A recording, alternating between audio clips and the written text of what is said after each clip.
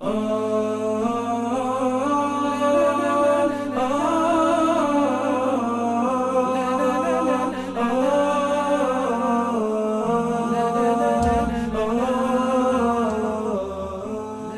الرحمن الرحیم. السلام علی المهدی الذی وعد الله به الامم. السلام علیه و علی آبائه. یکی از مباحث مهمی که بهش اهمیت داده میشه و تأکید شده بحث قلب که باید زنده باشه. این قلب که در قرآن این جهت بیان شده با نام خدا که الا به ذکر الله تطمئن القلوب. آرامش قلب به نام خداست.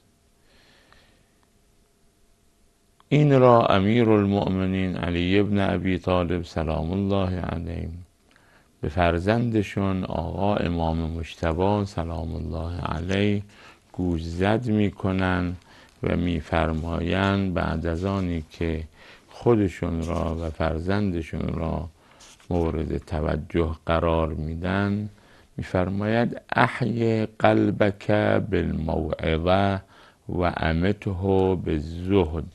پسرم، قلبت را با موعظه و پند و اندرز و اخلاق زنده نگه بدار. که اگر قلب انسان زنده باشه، اون هم با این تعریفی که امیرالمؤمنین دارند برای زنده نگه داشتن قلب، تمام مشکلات از بین میره. تمام سختی ها از این جهت. حالا بعد میگیم که اساساً انسان مؤمن باید خودش را آماده بلاها بکنه. اما این اضطرابی که امروز در بین ما هست، این حول و ولعی که درباره زندگی، درباره مال و اموال و داد و ستد و اینها اموری نیست که انسان بهش توجه بکنه.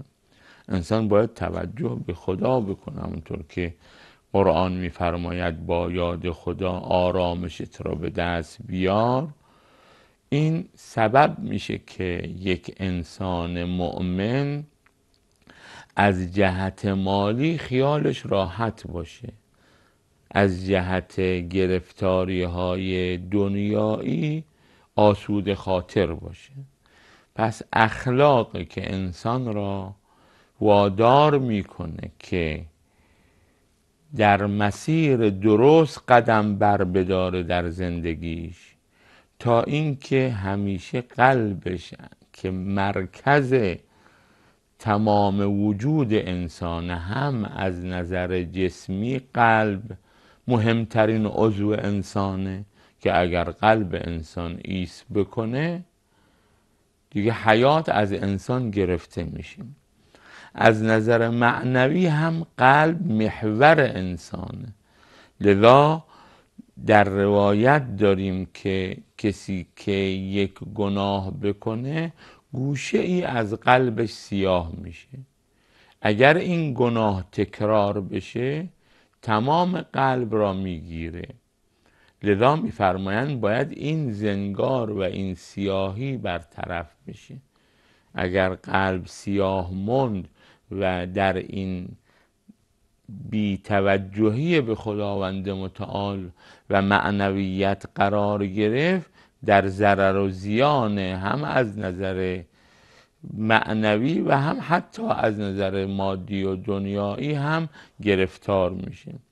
پس این قلب را باید همیشه ما زنده نگه بداریم به یاد خدا، و یاد خدا در انجام رفتارهایی که ما ازش یاد میکنیم به اخلاق. این قلب همیشه زنده باشه.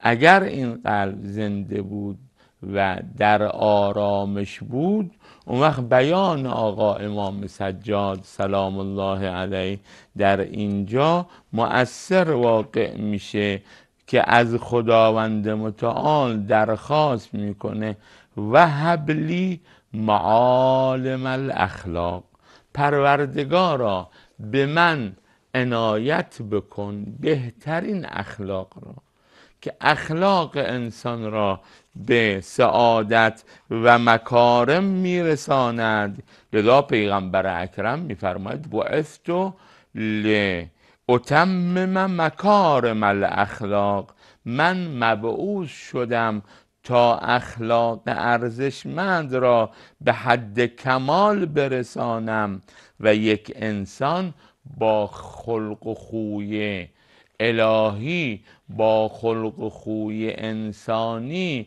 به شرافت میرسه و به کرامت میرسه. این انسان برتری خودش را به این جهت به دست میاره که با اخلاق میتونه بر شیطان غالب بشه و بر هوای نفس که یکی از راههای نفوذ شیطان در قلب انسان هوای نفسه. شهواتی است که انسان را تهییج میکنه و تحریک میکنه که به طرف آنها، این که گفتیم شهوات، به ذهن نیاد فقط شهوت جنس، نه، شهوت غضب هست، شهوت حب ریاست هست، حب جاه هست، حب مقام هست، خود برتری که در بیان ائمه اطهار سلام الله علیهم اجمعین این جهات مورد توجه قرار داده شده و تذکر دادن که ای انسان تو مجموع اینها را باید از خود دور بکنی. که جالب اینجاست که انسان باید مختار باشه، خودش این صفات را ازش استفاده نکنه، نه به اجبار. ما این صفات را در وجود توی انسان قرار دادیم، تو مختارن باید این صفت را استفاده نکنی. خداوند متعال بهمون کمک بکنه که از صفات اخلاقی بهره‌مند بشیم به برکت صلوات بر محمد و آل محمد.